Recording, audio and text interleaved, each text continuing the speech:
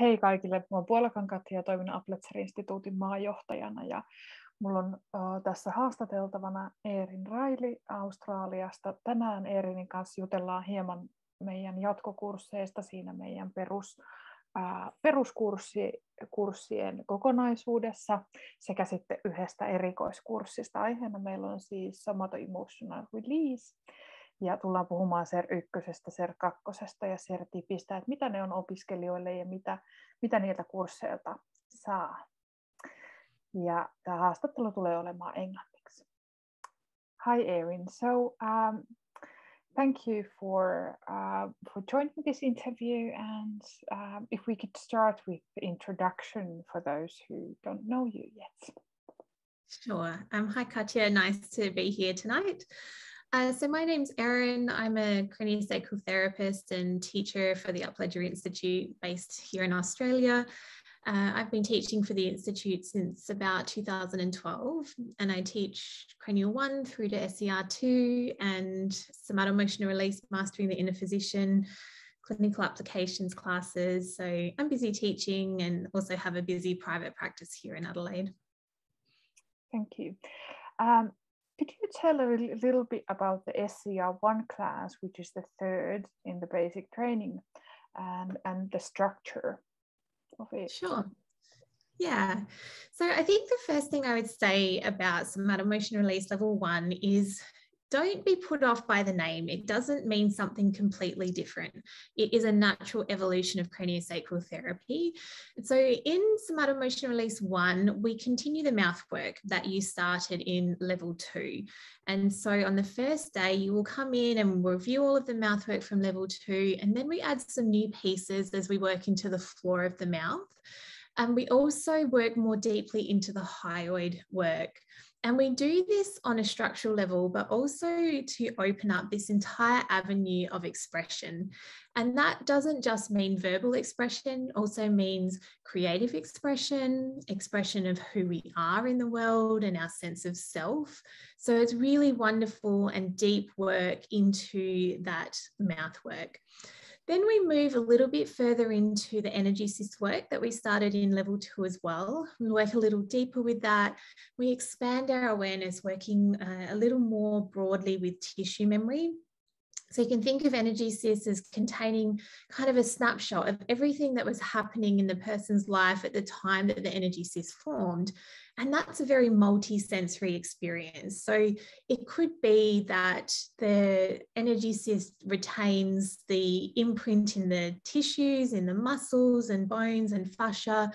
It retains an imprint of the nervous system at the time. Sometimes it might retain an imprint perhaps of memory, the memory of what happened, the sounds that were around, the smells as well, and very often the emotions too. So in SomatoEmotional Release 1, we start to work with that more broadly. We work in groups of 3, so you get to start to do a little bit of multi-hands, and we in the Upledger world love any opportunity to have multiple therapists working on us. And then as we take that a little further, we start to have an introduction to working with what we call therapeutic imagery and dialogue. So this is where we start to use some conversational techniques to support the shift of the emotion from the tissues as well. So it's a really wonderful class, taking what you already know, taking it deeper into the body. And we finish the class with some balancing integration pieces where we work with some meridians. So for those of you that have a Chinese medicine background, you might really enjoy that. We work with a concept called vectors as well, and a little bit of balancing of some of the other energetic structures. Thank you. And what did the students gain from that course? Yeah. Look, I think many things. I'm sure that many of you already with your patients have had experiences where you have been working and perhaps the patient has expressed a little bit of emotion, maybe a single tear, or maybe they have simply said to you, oh, it's so weird. I just thought about that car accident I had 10 years ago. All of those, the little nudges that are showing you that your person is starting to move into the tissue memory. And so one of the biggest skills that you'll gain from SER1 is how to work with that in more detail. I think the other thing that you really gain from SER1 is really deepening your sense of palpation and really moving away from protocol-based work into this really like, what's the primary issue here for the person? Is it structural? Is it emotional? Can we work with all of those pieces? And it's not that we're saying that all of a sudden you're only going to do emotionally based work. It's just that you'll start to gain some tools to really be able to support your patients with that. Thank you. And then if we move into the SER2, can you tell a little bit about the structure of that class? And before that, congratulations of being an instructor for that class as well now. Thank you.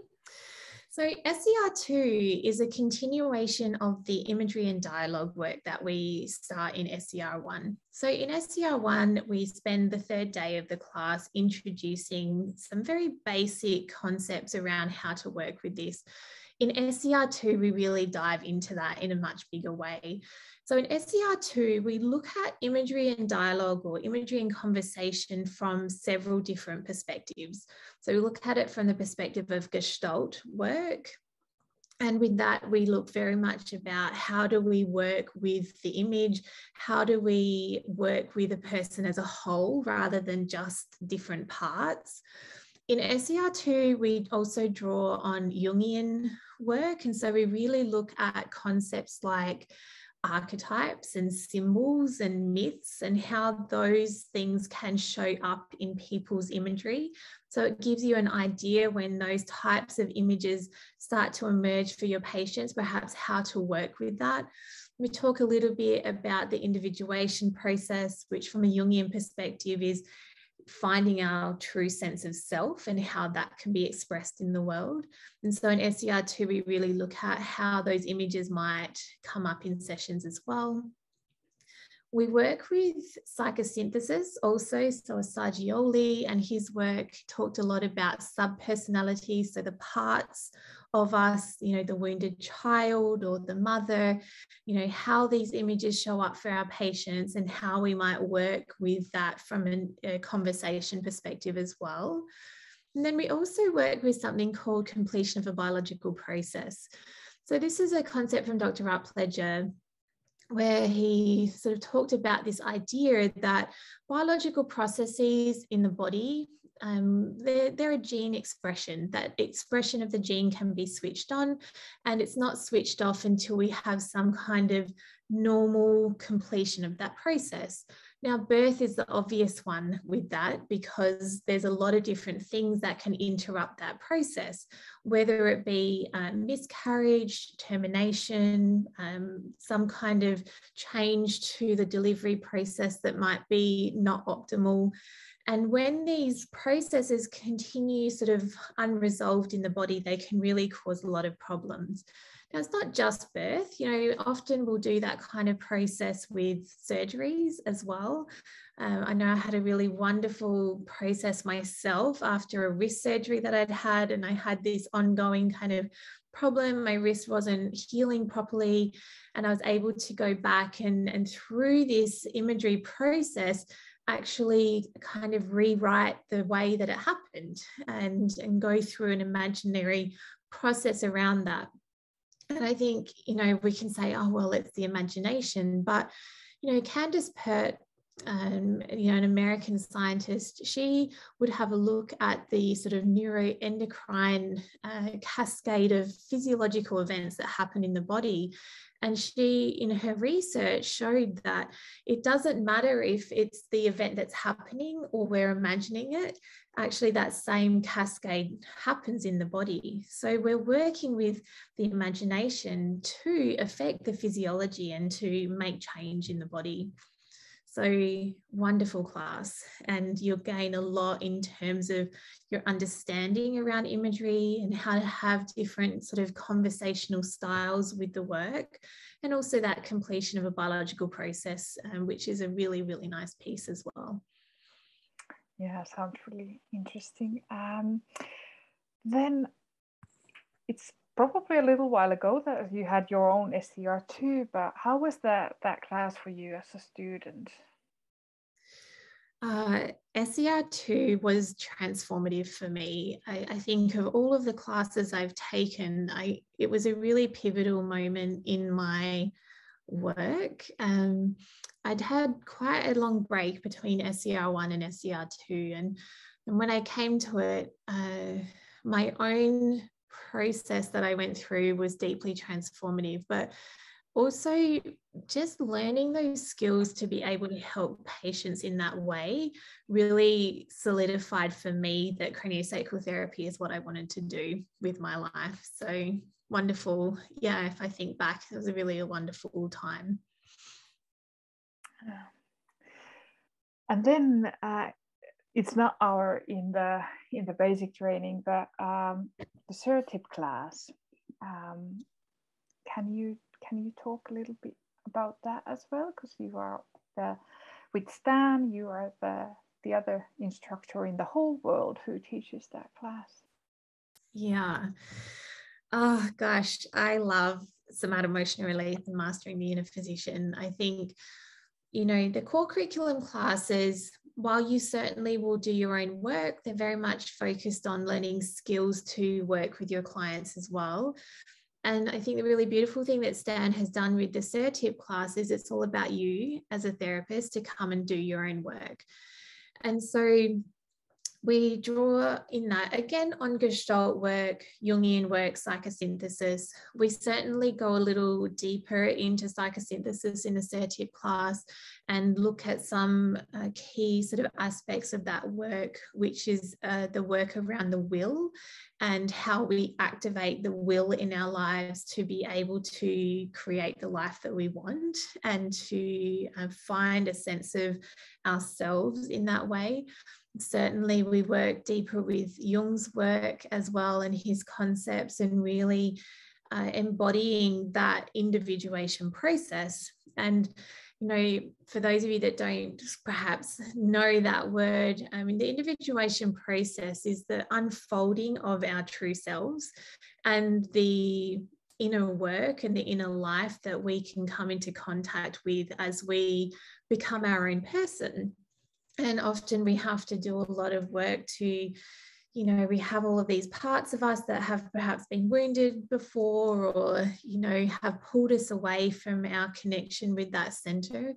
And the Jungian work is all about reclaiming that and then how we live that out through our lives. And so one of the really beautiful things about the SERTIP class is that we do drawings as well. And with all of the imagery work that we do in craniosacral therapy, it's a really wonderful thing to bring that image up. But in order to be able to really work with it ongoing, we need to put that image in front of us. And we can do that through writing, we can do that through movement and dance, and we can also do that through drawing. And so I've been... this has been my life's work, I guess, almost 20 years now of working in my own personal process in psychosynthesis and Jungian work and drawing and really working through those parts of me that need expression in some way through that.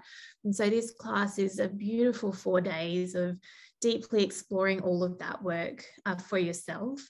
And as Stan would say, the best thing that you can bring to the table is a more integrated therapist. The best thing we can do for our clients is be willing to go down the proverbial rabbit hole ourselves. We really can't take them somewhere or go somewhere with them in that facilitator role if we're not willing to do that as well.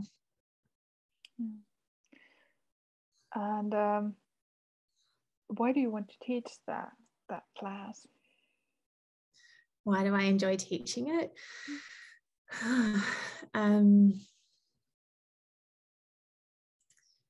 It's such a profound privilege to be with somebody as they really go deeply into themselves. I don't think there's anything more profound than that.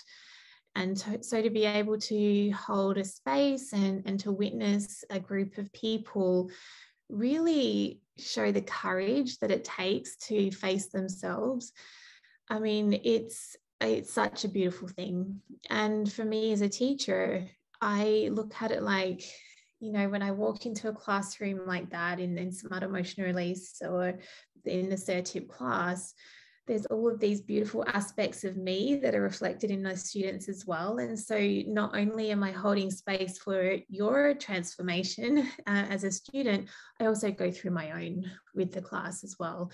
You know, we can't help but be transformed when we are in connection and relationship with each other. So, you know, powerful and profoundly beautiful experience. Thank you, Erin. You're welcome.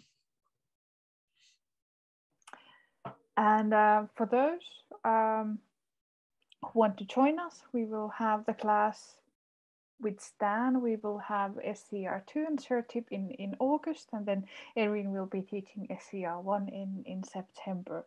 And both the first two levels, CS1 in September and in December, and then CS2 in December 2022, and we will be planning for the next year to 2023 soon.